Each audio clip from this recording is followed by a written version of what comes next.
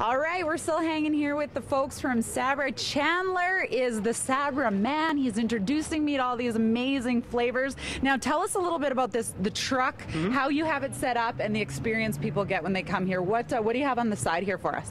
When someone comes and visits the Sabra truck to get a sample, they'll get a 2-ounce sample of hummus or salsa. They can also get a Stacy's pita chip or Tostitos chip, and then what we have is a bar where you can personalize your own hummus. So when you buy Sabra in the store, we are generously garnished so that you can get roasted red pepper, roasted garlic, roasted pine nut, whatever you like.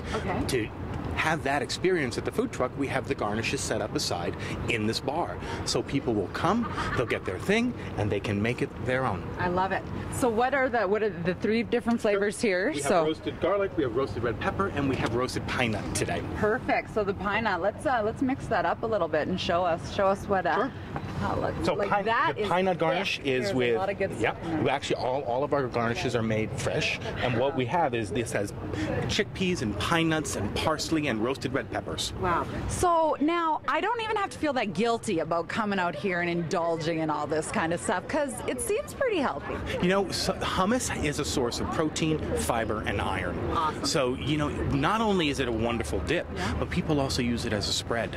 So you can replace other condiments like mayonnaise or mustard or even ranch dip and add protein, fiber, and iron to your sandwich. Awesome. This has been awesome. Chandler, thanks so much for bringing your crew and the truck and coming to see us. You're so welcome. Thanks for having us. You bet. Go hang out with Chandler and the rest of the crew from Sabra. They will be visiting a city near you right across Canada with their food truck, and you can even head up to the bar and you probably won't get fired because it's a different kind of bar. We're going to be back with more Go Calgary right after the break.